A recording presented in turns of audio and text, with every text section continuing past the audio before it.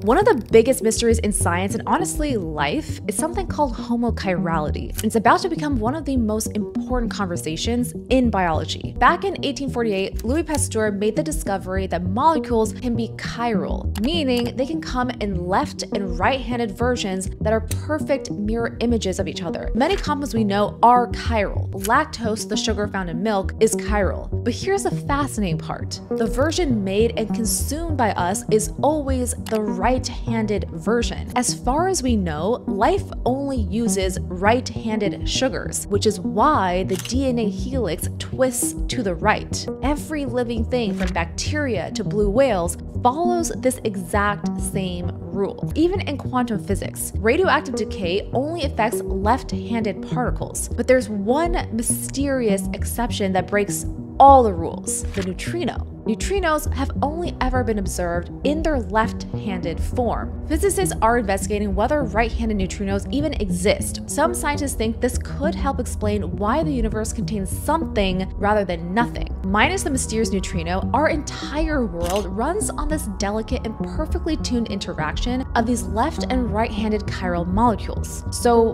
what happens if we cut that off? Turns out potentially something straight out of Stranger Things: mirror bacteria.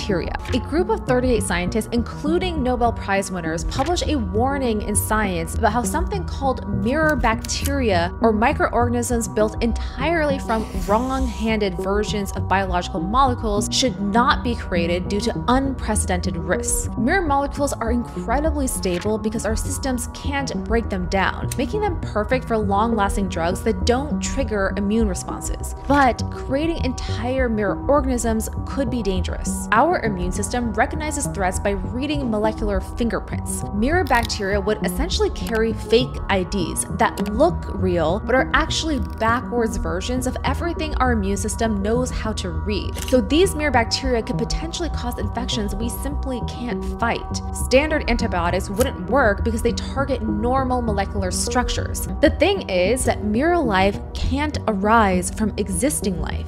You'd essentially need to rebuild life from the ground up, using the opposite handedness for every single component. But with advances in AI and synthetic biology, what seemed impossible before could be achievable within a decade. Here's what's encouraging. This is science working as it should. Instead of waiting until someone creates mirror bacteria and then figuring out the risks, researchers are raising the alarm early. They're calling for international discussions to establish guidelines while there is still time. If you like more deep dive explainers like this, then follow us everywhere at Today I Learned Science at TIL Science.